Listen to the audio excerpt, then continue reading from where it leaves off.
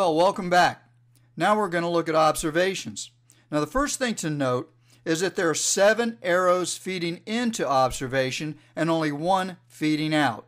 That's because there's so much more going on in the world around us than we can possibly feed forward into our orientation. Now the data that we're concerned with in soccer comes to us in the form of energy. It's what we can see, hear, and touch. Now, in order to get the highest return on our observational buck, we need to develop 2 different skill sets. 1, sensitivity, the ability to notice fine-grained differences in whatever it is we're looking at. And 2, discrimination, the ability to ignore those things that we need to ignore in order to move on. And now we have that final piece of feed forward. And this is where the computer saying garbage in, garbage out comes into play.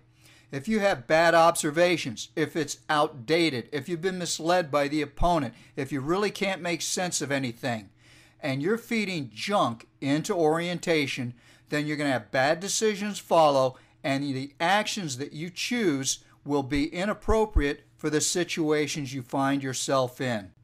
Our next stop in this micro course will be the first of 2 parts on orientation, what Boyd called the Big O.